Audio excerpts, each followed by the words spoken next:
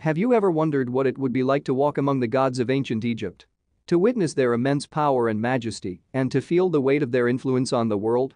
Welcome to our magical journey through the sands of ancient Egypt, where these gods reigned supreme and the mysteries of the universe were unlocked. In this video, we'll be taking a deep dive into the top 10 most powerful and awe-inspiring gods of ancient Egypt and uncovering the secrets behind their worship and depiction. So, if you're ready to embark on a journey of wonderful Egyptian mythology, then let's get started. Number 10. Ptah. The god Ptah was highly esteemed among the ancient Egyptians, and as the god of craftsmen, architects, and creation, he was renowned for his divine ability to bring the world into being. According to ancient texts, Ptah designed the world with his heart and brought the gods and their cause to life through his heart and tongue. Often portrayed as a mummified man with green skin and a shroud, Ptah's beard is considered divine, and his scepter is a significant symbol of the three creative powers of ancient Egyptian religion, namely, power, life, and stability, making him an emblematic figure for the ancient Egyptians. One of Ptah's most intriguing forms is Tetenon, which is depicted as a youthful and dynamic figure, sporting a crown with two towering plumes that encircle the solar disk.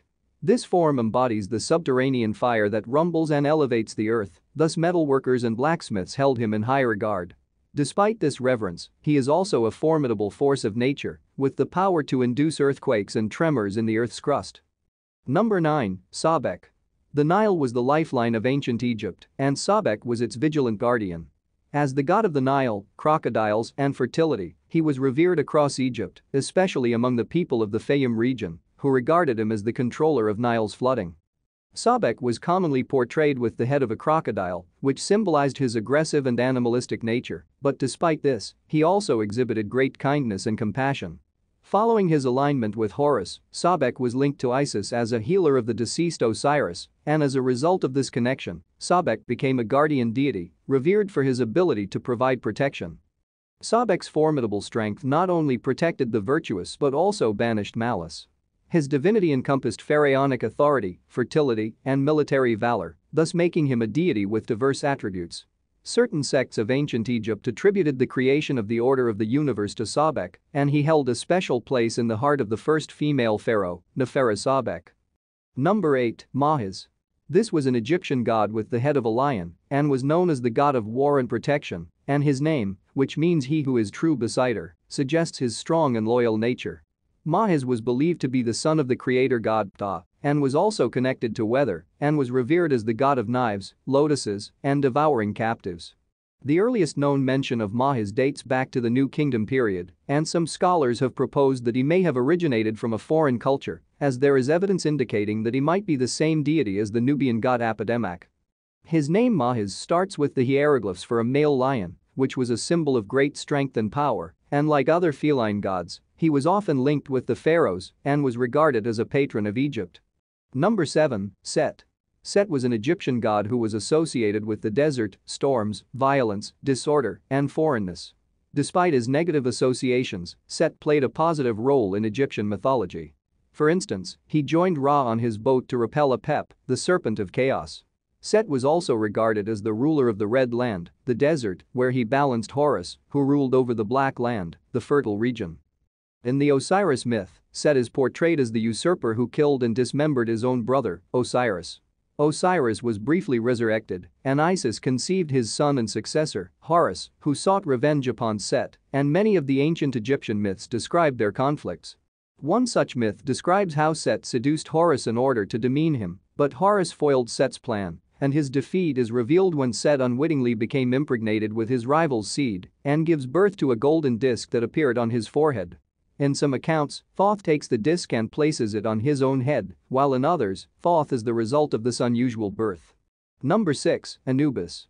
Anubis, the god of mummification, protector of graves, funerary rites, and guide to the underworld, among other roles, was a popular deity worshipped throughout Egypt.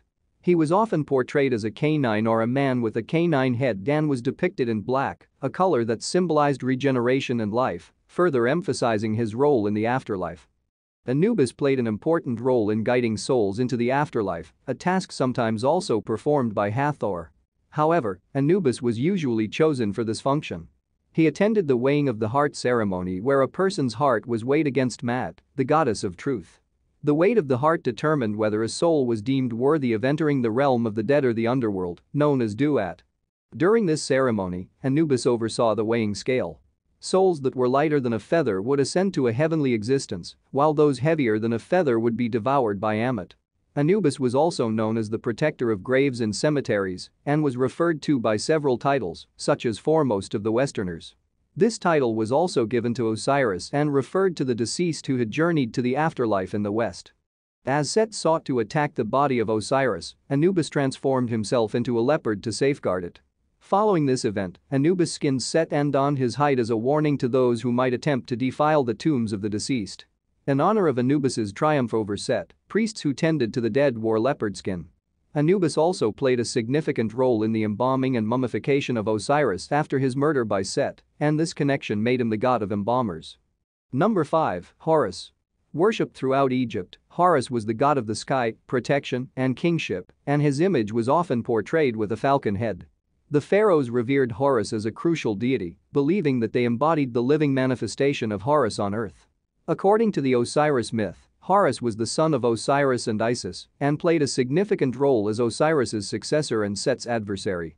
Horus was born to the goddess Isis, the goddess of magic and motherhood, who used her powers to reassemble the body of her murdered husband Osiris and bring him back to life. She then became pregnant with Horus, who was born in secret in the Nile Delta marshlands where she had fled to escape Set's wrath. According to Egyptian belief, the sun was associated with the god's right eye and the moon with his left eye. The contendings of Horus and Seth myth explained why the moon was not as bright as the sun. In this tale, Seth, the patron deity of Upper Egypt, and Horus, the patron deity of Lower Egypt, fought fiercely for control of Egypt, but neither emerged victorious until the gods sided with Horus. As a result of his ultimate triumph, Horus was known as Horus the Great. During the conflict, Set had suffered the loss of a testicle, while Horus had one of his eyes gouged out. The Eye of Horus became a well-known ancient Egyptian symbol of protection and royal power and represented the Eye of Horus or Ra. Number 4. Thoth. Thoth was a god with a diverse range of attributes including wisdom, writing, the moon, hieroglyphs, science, magic, art, and judgment. He was commonly depicted with the head of an ibis or baboon and was especially revered by the scribes, who sought his inspiration and guidance in their work. In Egyptian mythology, Thoth played a pivotal role in maintaining the universe and was one of the two deities, the other being Ma'at, who stood on either side of Ra's solar bark. In later times, Thoth became closely associated with the arbitration of godly disputes, the practice of magic, the development of writing, and the weighing of souls in the judgment of the dead.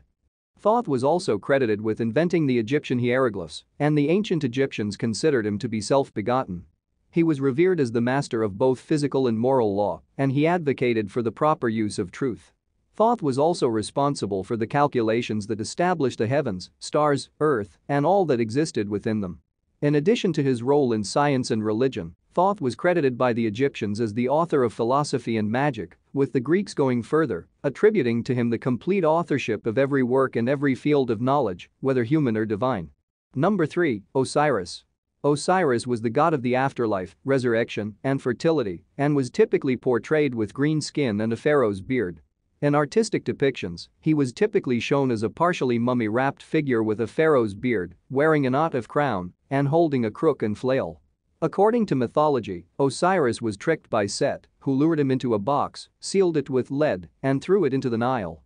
Isis, Osiris's wife, searched for his remains until she eventually found him and retrieved his body. In one version of the myth, Isis cast a spell to temporarily revive Osiris, allowing him to impregnate her.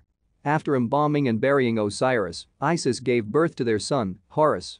From then on, Osiris became known as the god of the underworld. Due to his death and resurrection, he became associated with natural cycles, such as the growth of plants and the annual flooding of the Nile River.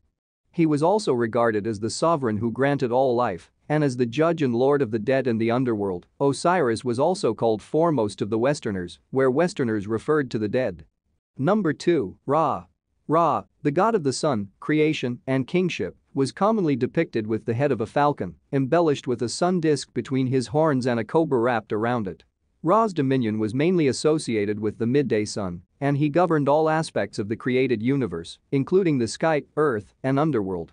His portrayal as a falcon shared similarities with the sky god Horus, and sometimes, the two deities were combined. During the New Kingdom, Ra was fused with Amun to become Amun-Ra as Amun rose to prominence. According to Egyptian beliefs, Ra created all forms of life, including humans, who were said to have been created from his tears and sweat. This is why the Egyptians referred to themselves as the cattle of Ra. As the god of the sun, Ra had the responsibility of guiding the sun on his solar bark across the sky during the day, but at dusk, he and his vessel would pass through the horizon in the west to reach the underworld. During the night, Apophis would try to attack Ra and halt the sun boat's journey, but after defeating the serpent, Ra would emerge from the underworld at dawn, once again illuminating the day. Ra was believed to travel in his falcon-headed form on the Manjet bark throughout the day and switch to the Mesektet bark in his ram-headed form to descend into the underworld for the night hours. Number 1. Amun-Ra. Amun-Ra, revered as the god of creation, fertility, and kingship, was typically portrayed with a ram's head and was worshipped across Egypt. As one of the most powerful and venerated gods in ancient Egypt, he was recognized as the king of the gods, embodying the highest authority and power within the Egyptian pantheon. During the New Kingdom period, Amun-Ra emerged as a composite deity, formed by the merging of the sun god Ra and the air god Amun, and his worship rapidly spread throughout Egypt. The name Amun translates to the Hidden One, and as the chief deity of the Egyptian empire, Amun-Ra also came to be worshipped outside Egypt, in Libya and Nubia, who called him Amani, and came to be identified with Zeus, who was the god of the sky and thunder in ancient Greece. His depiction varied from a falcon-headed man to a ram with curved horns and was revered by pharaohs who considered themselves his earthly representatives and protectors. Many temples and monuments were erected in his honor, including the magnificent Karnak temple in Thebes. Amun-Ra's influence could be seen in various aspects of life, from the growth of crops to the success of military.